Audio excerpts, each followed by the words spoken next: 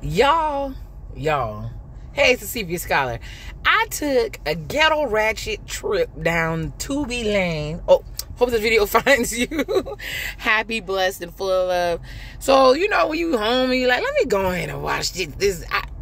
Just in case y'all don't know, I love Tubi because it's like, I read urban fiction, or at least I used to, and their movies are basically urban fiction on 25. And some told me, I said, let me watch these movies. I keep seeing All I Want Is You starring Claudia Jordan. And I said, I got a hot minute. I looked and I saw one was an hour and 11 minutes long. The other one was like an hour and 5 minutes. I said, okay, this about to be bootleg as hell. We're going to take this trip down this journey. And I said, okay. So we basically pull up on Claudia. I don't even remember what the hell the character's name was. And her man is getting out of jail. And she got a best friend. The same big booty girl that they have in every Tubi movie. I think her name is Crystal the doll. And she's very cute. But that booty is ridiculous. It's like, it got its own zip code. It probably takes over Detroit. That's where she's from. But anyways, I'm like, okay, we're going to see how Claudia Jordan, how she act. Because, you know, Tubi is suspect. So her and freaking Crystal the doll are sitting there waiting, and she's like, "Oh, your man getting out of jail. It's been 4 years." And he gets out. She's been holding him down. She's been putting his commissary. She love her boo, and she said, "I got a man too." Crystal the doll, and we gonna see this man. Claudia Jordan's character hasn't met this man yet. So her man get out of jail. And it's the same bald head dude with a goatee that they put in every Tubi movie. I have no idea who this man is. But he's short and fine. And he's muscular. And he gets out. What's his name? LaMaster Spratler. That is quite a name. My baby should. What the hell is this? But anyway, so LaMaster. Oof. Anyway. So, if you know my real name, I have no place to judge. Anyways, her man get out of jail. They go to, he said, I want something sweet. I thought he was going to get some of the cookie box. And, he went to go get some ice cream. And of course, the little dude in the ice cream shop was about serving their ice cream. And Claudia Jordan went to go pull the money out of the purse to treat him. He was like, I don't never let my old lady touch her purse. What kind of dude is you? I'm like, dang, ice cream man, you just came out of pocket. You just met these people. You don't even know these people. So he's about to swing on dude. And dude was like, oh, don't ever try me in front of my lady. And Claudia Jordan was like, nah, you don't want to go back to jail. You just got out. So we already know this movie about to be unhinged. The other part is, he owed this old behind super duper beige rage man. If you're from Detroit, he must be from the east side, because of how he looked. $40,000 because he went to jail, covering for this dude, and he ain't snitched. But the dude said, you still owe me $40,000. I don't care if you ain't snitch. If I see you, it's on and popping. And he got a homeboy also who's supposed to be his best friend, who basically is his personal Uber for the entire movie, because he, for some odd reason, can't drive. Don't nobody know. Anyways, they get together. They go do a double date with her best friend and his dude, who come in looking like some dude I went to high school with, but some big, tall, high yellow dude. And he is angry. He sounds like every red pill manosphere person I ever seen. He's like, okay, the woman need to know her place. And he has this lady calling him my king, and he has money, I guess, quote unquote high value, and she's not working, so she's basically running his bathwater. She's not allowed to speak to him or look him in the eye if he doesn't address her. I guess every man's submission dream. I have no idea, but this was a hot mess. So he cussing her out because he's like, they're supposed to have a double date, and he's like, why would I go on a date with a criminal? He's beneath me. All my friends are from the Forbes 500 or whatever. Every one of these movies, hood movies, make every light-skinned or rich person look like the devil. And every dark-skinned, broke savior. Every man that's broke or just out of prison is a savior. It makes absolutely no sense. The Tyler Perry of it all. So, long story short, my baby laughing at me. Long story short, he's the dude who just got out of jail, and the light-skinned angry man, they not vibing. He's talking to the girl crazy in front of them, And then Claudia Jordan is like the toughest woman I ever seen in my life in this movie. Who knows? She's slanging the N-word like crazy, about to fight everybody. So she's obviously unhinged, but the acting is still bad. I don't know. But the rich dude offers the jail dude a job. He's like, nah, I'm straight. So he spends his time going to look for a job. In the meantime, there's this probation officer lady with a bad wig that is acting real crazy, like trying to violate him, popping up everywhere, talking to him crazy, giving Claudia Jordan character a hard time because she's like, you've been supporting a criminal, you guys are all animals, you're trash. And she's trying to find every way to violate him.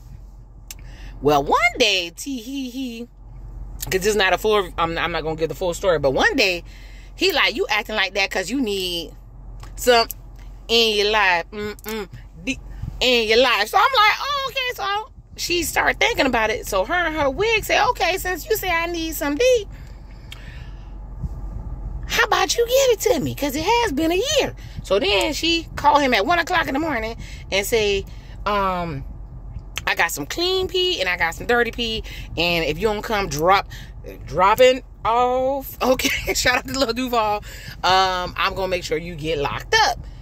Why in the world, why in the entire world did he smashed her, and he went home and told his old lady that he smashed her, and she was like, well, you gonna have to keep doing it because we don't want you to go. He said, I can do my time and just go back. I only got 2 more years left. Like, nah, we don't want you to go back in. Go ahead and just keep doing the do. So she been blackmailing him all this time, but then she fall in love.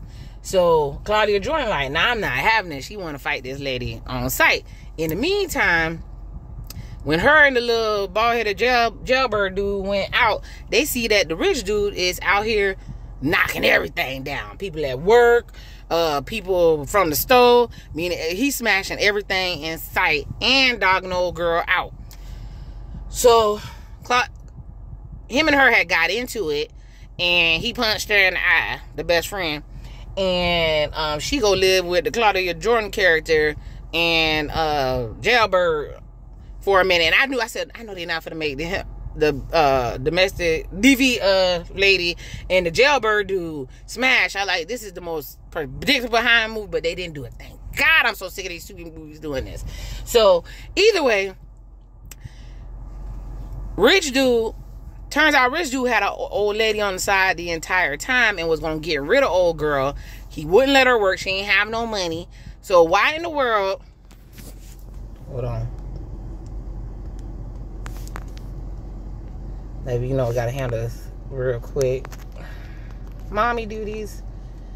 Okay. All right. Yeah, so... Man, so...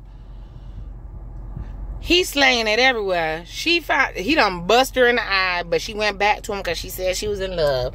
And come to find out, like I say, he knocking down everything at work, and he actually have an old lady, and he getting ready to kick her out. So he come home with his bad attitude.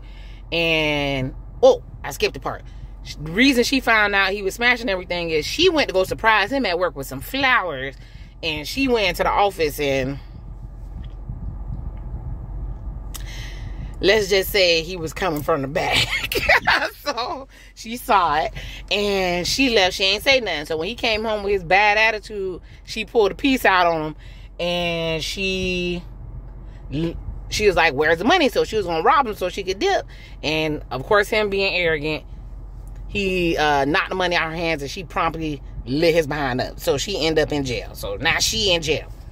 Back to Jailbird and Claudia Jordan, the toughest chick ever. Like I said, even when her other friend dude got caught with somebody else, she bust that lady in the head with a bottle like it was her dude. But Claudia Jordan is unhinged in this movie. So remember, he's smashing the probation officer.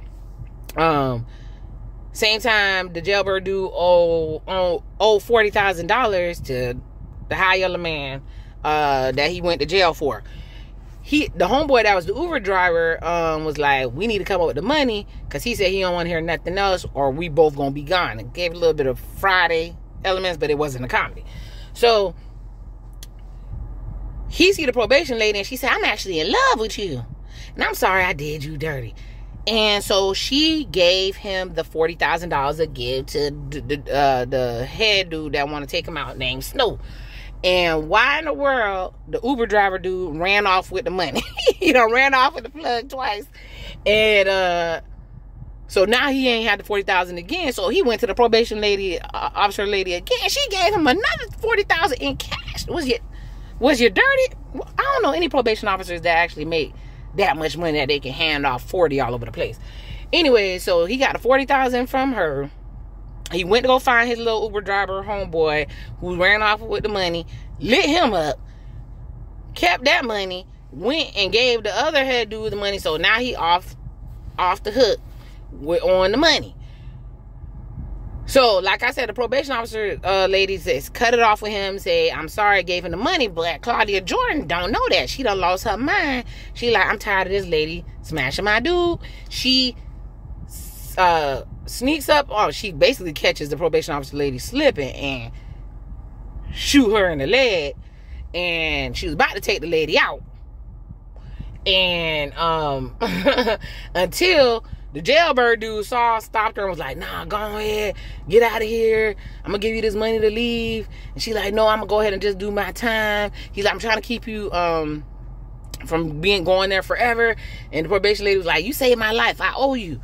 So she go to jail for 5 years. She was supposed to go to 9, but the probation lady, who's so sprung by this man's nether regions, got her it reduced to 5. So while she's in jail, she said, I don't want to talk to anybody. I don't want anybody to see me in these cages. So I will see you when I get out. Promise you'll wait for me. Okay. He said, all right, cool.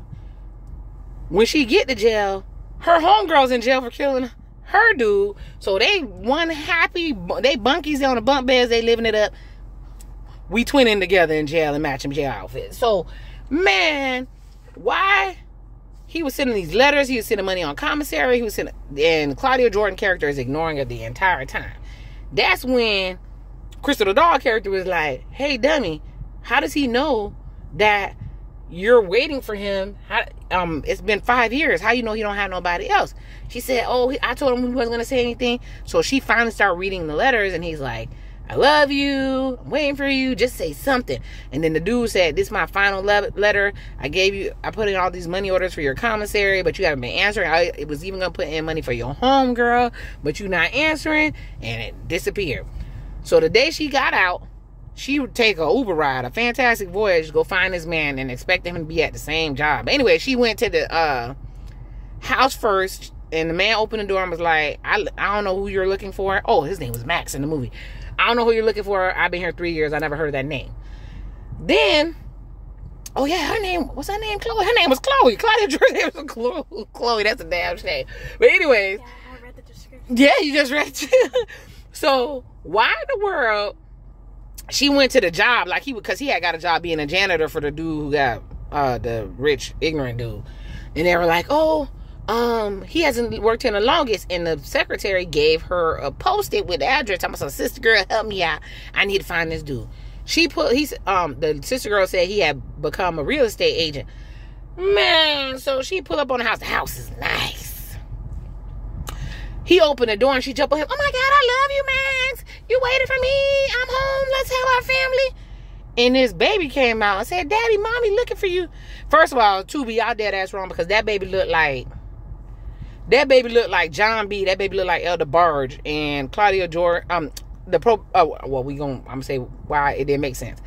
Max, aka Jailbird, don't look like that. Dark skin, fine, whatever. And this beige baby came out. I said, I know that. I said, yeah. But who come out? Hey, babe.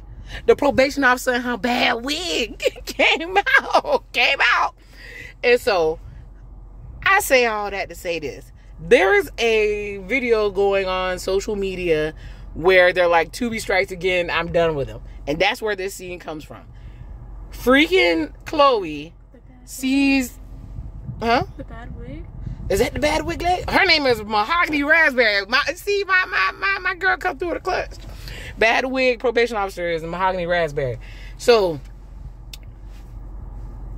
when the probation officer lady comes out, she's like, what? I told you about my man. And she goes and she pulls out the blicky, hit the probation officer in the face. And I don't mean hit. You know what? She unalived that lady. And then the jail dude was trying to reach over to help his wife out. He got unalived in the face. And then the poor baby said, I don't have anything to do with this. I'm just a kid. And she unalived him in the face. I said, oh, it's unhinged. It's unhinged. This lady's totally... Oh, my God. Poor baby. You're right. I said, it's unhinged. Then she went through, and I think she kicked... Each took turns kicking the three of them. And how the movie starts is she's in jail, and she said... And the dude, Silk White, is writing an urban fiction story. And she's like, you want this story, it's going to be good. And he's basically taking her story to turn it into a book. And he said, do you feel bad? She said, hell no, I feel good. I'm happy about what I did. You straight? I told you the story was going to be lit. But anyway, so this nigga was unhinged. So that's where that scene comes from. And I took a trip to Tubi Land. And I said, I cannot believe that I watched these movies. So if you want to see the foolery for yourself, just for the experience, it's called All I Want Is You. 1 and 2 is 2 hours of shenanigans. And if you're into bootleg hood movies like I am, I suggest you check it out. With that being said, love who loves you. May God bless you with everything that you need. And the CPS Scholar is out. Bye, y'all.